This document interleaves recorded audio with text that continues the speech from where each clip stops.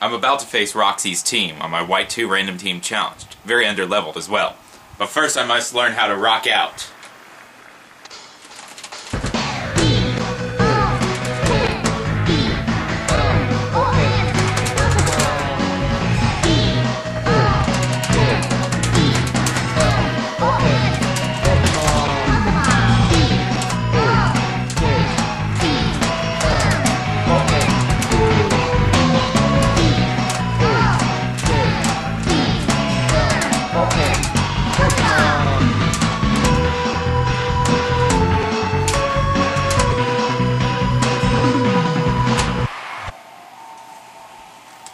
Now, I feel prepared to rock Roxie's Pokemon. Let's go to the gym. And look, 100%! I actually want to try and challenge the gym at this level. Because it would be pretty cool if I could win. And I have the feeling that Sigilyph might just be able to pull it off and gain some more usefulness than it has right now. Psywave is a move that it has that has varying power, so it's unpredictable and very fun. Oh, here's a poster. I can sing, wanted, the rest of a band. And here's our cool gym leader Clyde guy. This is a Pokemon and there's also a rock club. I completely left out the word gym. The gym leader and the others are practicing inside, but please feel free to challenge all of them. Oh, you'll need to stay hydrated. Here you go. Never succumb to dehydration. Alright. You can hear them sing Pokemon. I'm running the PA. I balance the sound in the venue so it's easy to hear. Are you a trainer? Does that mean you're thinking about the type balance of Pokemon in your party? That's a gym leader for you. She really brings out the charms of her Pokemon, but she's too wrapped up in what she's doing here. I'm pretty sure they smell out Coughing's Japanese name in the Japanese version. But anyway, let's battle the guitarist. The first trainer in this gym. Billy Joe.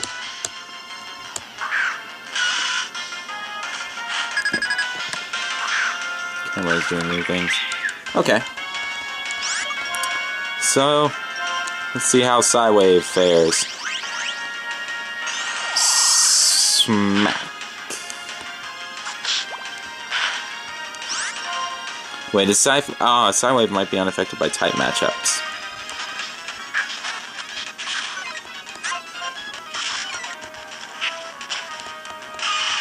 Okay.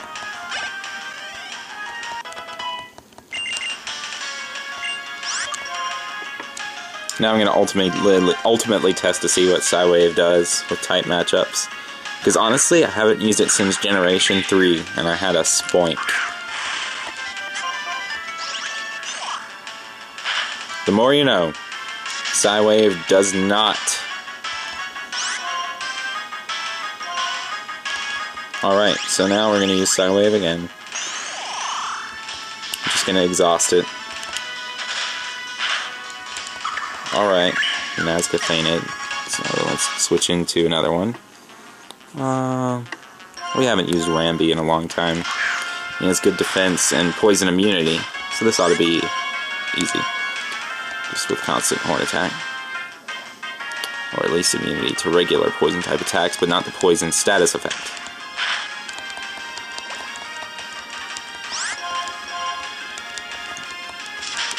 Aww, I forgot it had a dark type move. That's what I get for having a level 6 Pokemon with me.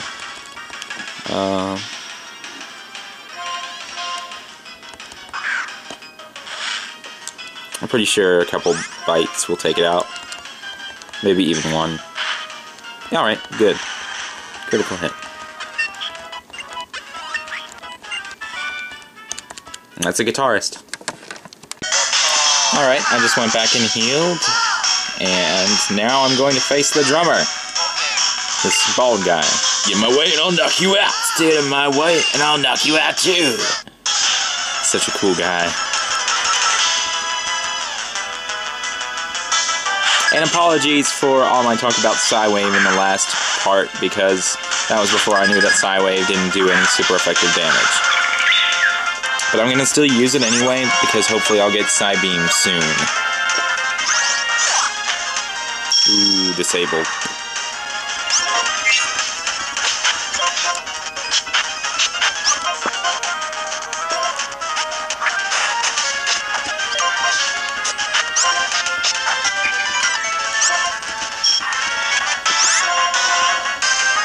This Grimer is taking a while.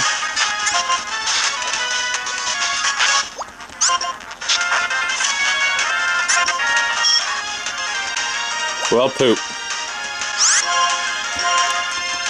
I guess I'll lower its defense for the next guy.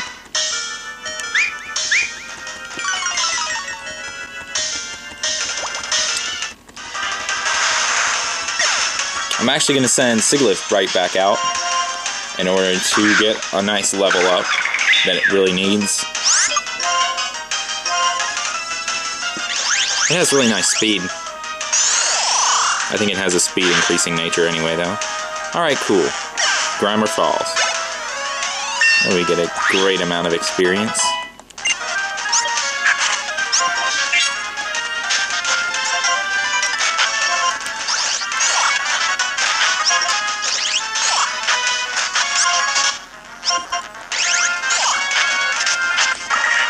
Now let's see who's going to get a major level up right now.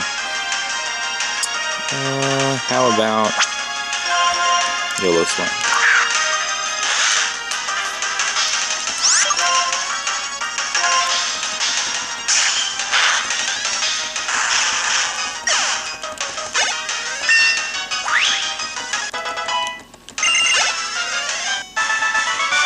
Alright, we beat the guy that was going to beat us up and knock us out. But the real person that's about to knock us out is Roxie. I'm gonna go heal. Alright, now we're gonna try and face Roxie. This is going to be an interesting battle, to say the least. I'm very underleveled, and she has some pretty high level Pokemon. 3 of them to be exact. I believe she has a Coughing, a Grimer, and a Whirlipede in challenge mode. And she doesn't have the Grimer in normal mode. 5 agonizing minutes of destruction later.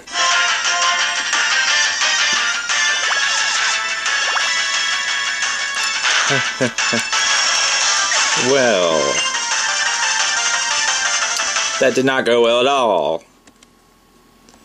It ripped through my team, especially with Venoshock, which went through the Reflect that I set up with Sigilyph. So I guess that I'm going to now, in order to get some good levels in while still doing something interesting, I'm going to explore the Verbank Complex in the south side of town. It's a cool looking factory place. Oh look, shaking grass. And this is probably an Audino.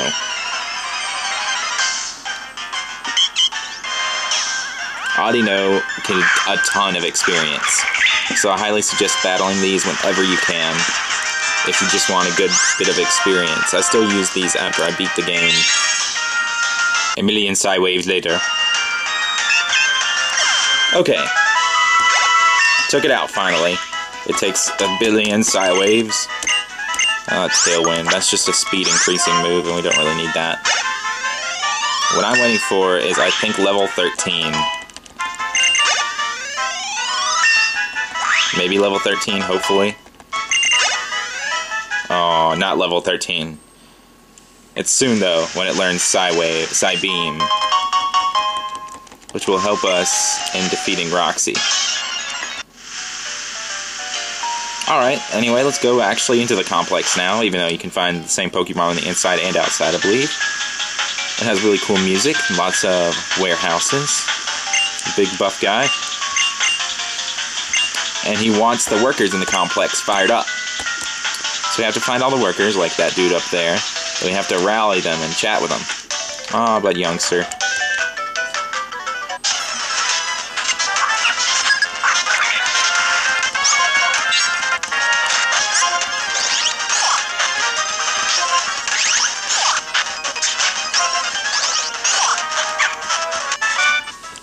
Alright. Bye-bye, youngster. I believe we can access the first worker by not falling off these pipes. It's kind of tough to do. Ah, and there's a worker. I'm happy just to be with my awesome Pokemon. What a battle? I guess so. I'll play a bit. This may not be one of the new workers. Don't remember. This could be. Whatever. Let's battle him.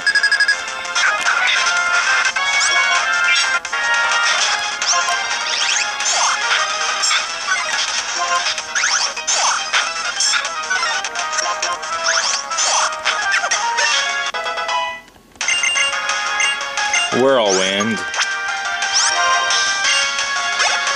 When will it learn a useful move?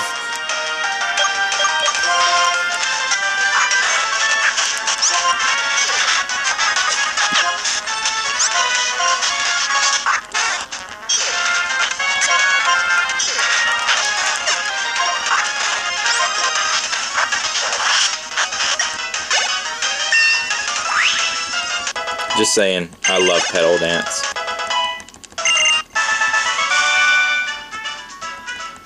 Alright, let's see if this guy gets fired up.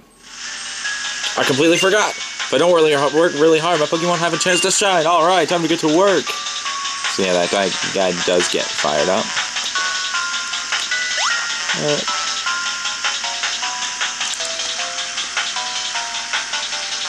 Yeah, there's another worker way down there.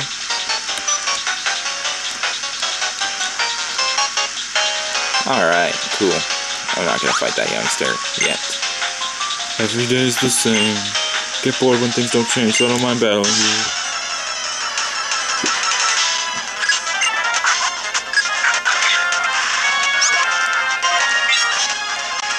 Let me just note right now that Psywave doesn't have any power points anymore. So I'm just gonna have to switch Pokemon and battle with something else, I guess. Oh wow, I just made a bad decision. Whatever, let's keep going. Let's just roll with it.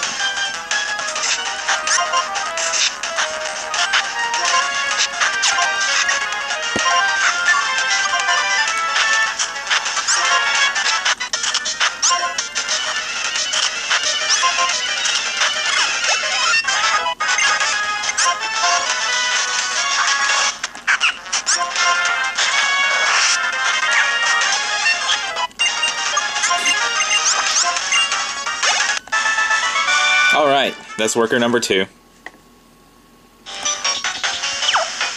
Alright, let's find the last worker. I have a hunch of where he is. Oh, and let's talk with this girl really quick. She has a Woobat. I thought I remember her doing something special, but I guess not. Woobat! Woobat, Woobat, Woobat! Not Zubat, but Woobat with a W.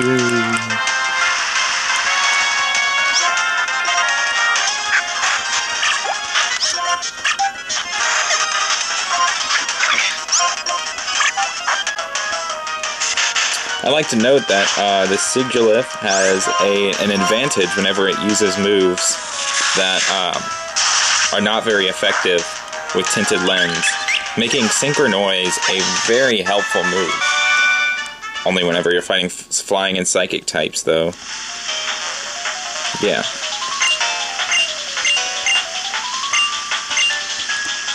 Alright, and that girl wants you to encounter all the Pokemon in the habitat list here. There's the last worker down there. So this time on the pipeline, we go down. There we go. Here's the last worker.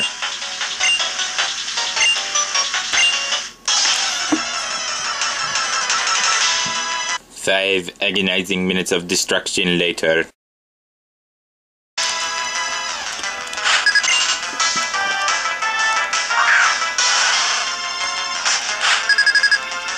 We meet again, Magby. And you're going down this time.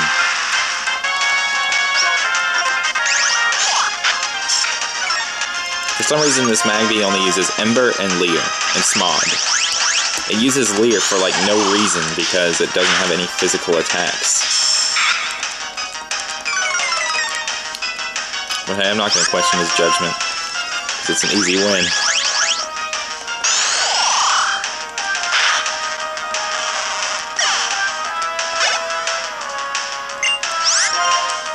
Alright, now let's take out coughing. For real.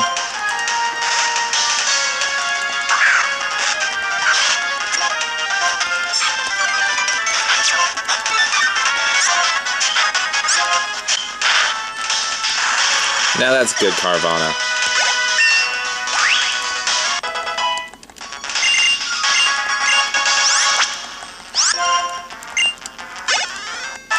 Alright. Finally took him out.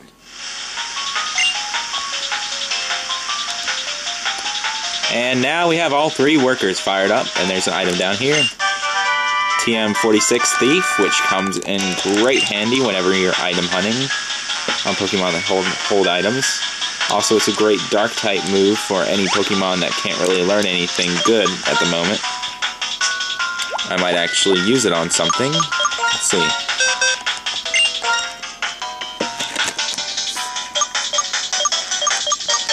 I'm going to teach it to Rambi.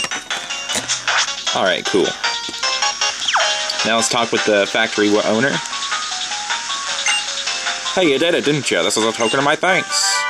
And we get TM94 Rock Smash, which is a nice fighting type move that lowers defense every time.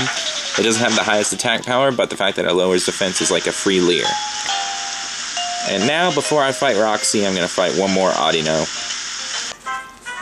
Alright, so I just looked up some of Sigilyph's stuff off camera and got it to level 18 through multiple Audinos. And I finally am able to teach it Psybeam over the inferior Psywave.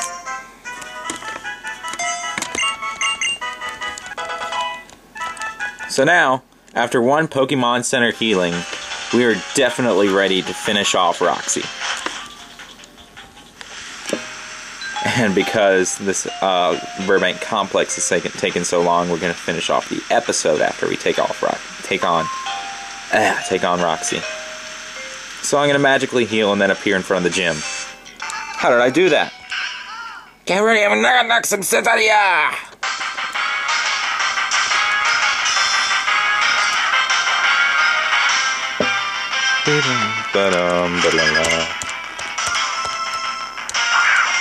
Alright, she starts out coughing.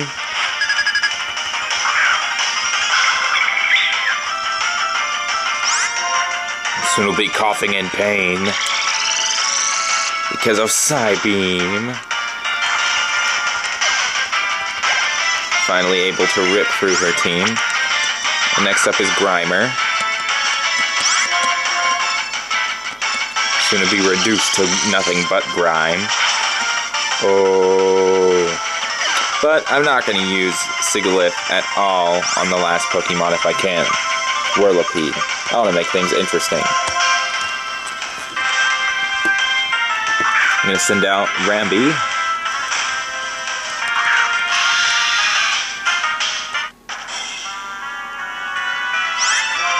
Alright. Let's Tail Whip this thing. Oh, it has Protect. So it's a good thing I didn't use an actual attacking move that turn. To make sure this thing isn't holding any item, we ought to be able to survive this Venoshock. Yeah. I'm going to use Thief. Oh! We got a Citrus Berry. Very nice.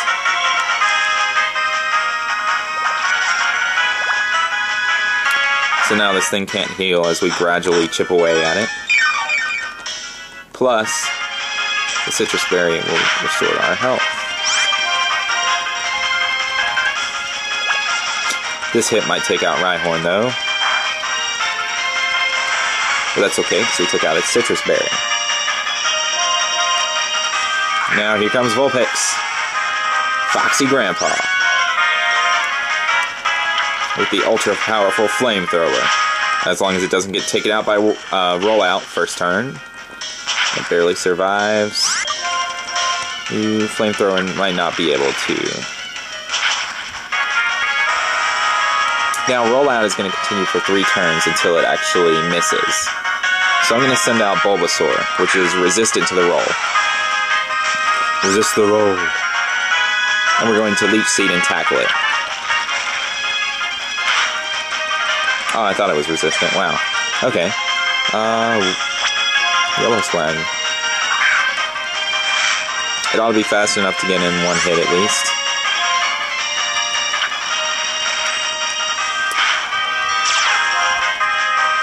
Oh, rough skin.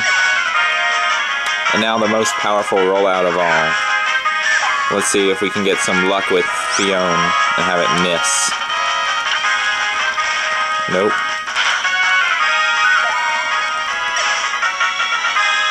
So I guess we're gonna start how we started, with Sigilyph and Psybeam. And there goes Whirlipede.